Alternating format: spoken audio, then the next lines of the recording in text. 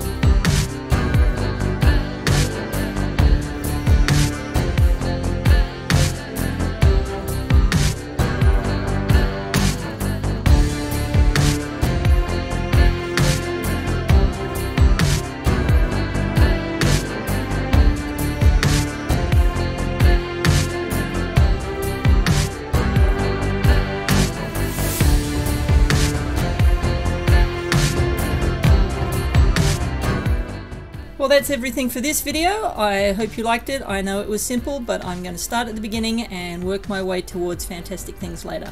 Thank you very much for watching. I really appreciate it. Please don't forget to like and subscribe. Every little bit of interaction helps me greatly. I hope to catch you in my next video, which will be out soon, and until then, I will see you around Valheim. This is Haneke signing out.